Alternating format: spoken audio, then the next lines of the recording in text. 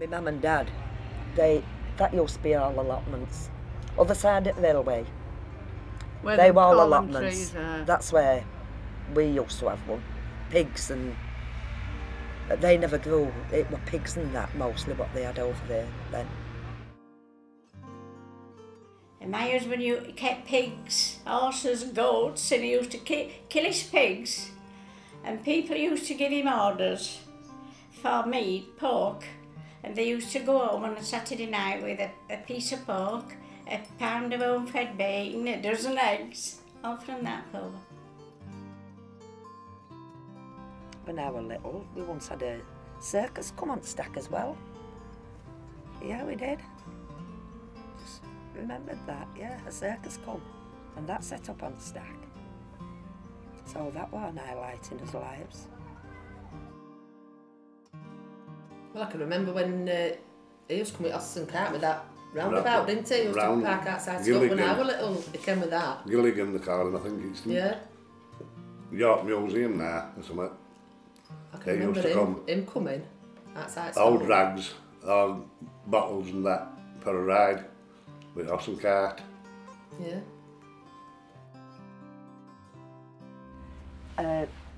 There was school there, where they set school was, at the bottom of this street. That's where they used to stop. There. Then you'd have to run in for your rags. And jam jars he took, didn't he? Yeah. And one of the times, I'll just tell you this, my brother John, he run in, my mum must have been doing something, and he took our cheddars, that's my other brother, who I showed you on that photo. He took his best jumper, and my mum went running out to get it. She said he had about 4 goes because it took a good jumper. It wasn't turfing him off. She got it back though. You see, when we were on about what were here before, you forgot about club. Fryson Club, opposite church. Of course they were. The what club? Used to skate arena, didn't they? Yeah. And everything. There used to be skating rink, youth club, Yeah. and nobody mentioned that. Oh, it was lovely. Oh, club. Yeah. And then they'd go in fields and play cards. Sit in Bull's Field and play cards. They used to play kick-off can, didn't they? Oh, we did when we were young, yeah. Kick-off can and bulldog. You used to put a can down, and everybody used to get hidden, and then you kick can off, and then you put it back down again, and you had to go looking for them. And somebody used to have to get back to can before you got back to it, if you know. And did you ever play that where lads used to get a piece of wood, then cut out a shape have like a bat in the hand, hit wood, and then bat it? Peggy. Peggy, that's what they called it, Peggy. Did you play that in Ireland? They used to take bets on it down here, did all young lads. They used to bet, see who could get furthest. Yeah, we used to have tug-of-wars at park, didn't we? Yeah. Yeah. Years ago. When we had parties. Yeah, sometimes we'd get a big rope and have a tug-of-war, didn't we? Men against women or Airedales against the villagers. Yeah. But I mean, that don't happen now, does it? No. Whitsuntide. Whitsuntide. That's Right, when you got Easter. No clothes and that, wasn't it? well, we used to get pumps. We'd do a tour at village to our relations just to show them a pair of pumps. That's all we got, like, a pair of pumps. You thought you'd got, like... Well, I did ask. Well, like bonfire night, we can't now because they've done stack, but we always have a big bonfire and we put gazebos up and we all make some between us to fetch all snap down and we all get together then, bonfire nights. But we can't now because they've done no stack. And we used to go to Brotherton for a drink of beer then when we were in younger days, you know. And I didn't drink it when I was younger because my dad wouldn't have liked it, you know.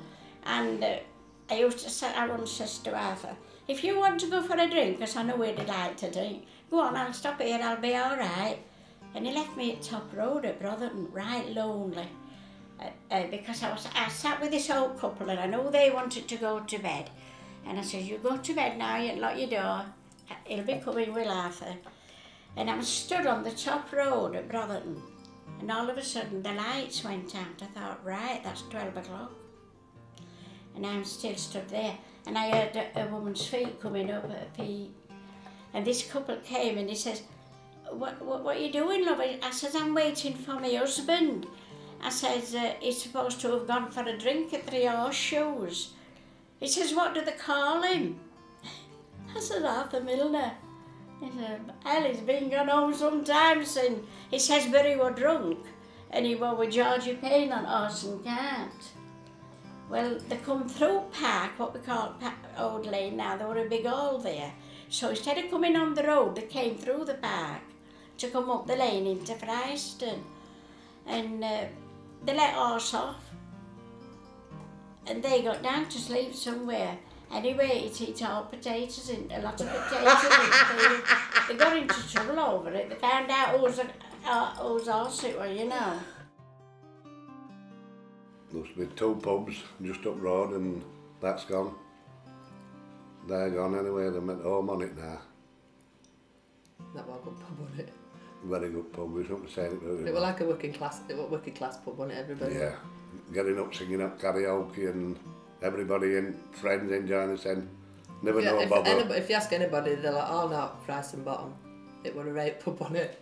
We just call it home base. We just go downtown for a couple of hours, you know, and then everybody was come back and stop there while closing time. It must be good. It was a good pub. Yeah. There were a big room where everybody could mix and they could dance and all like that. And then there were what you call pickhole, just for the men. So they could talk about the work and the union and that, you know. Yeah. And then there were a big concert room upstairs. There were about, a dozen or more steps to go up. And Clara, you will remember Clara Wickham, she'd get a tray of beer, a dozen on, and she'd walk up them stairs just like we would, empty-handed, all full of beer, and never spill any. Taking it upstairs. That lovely. I live on my own, and I go through all this many a time on a night, you know.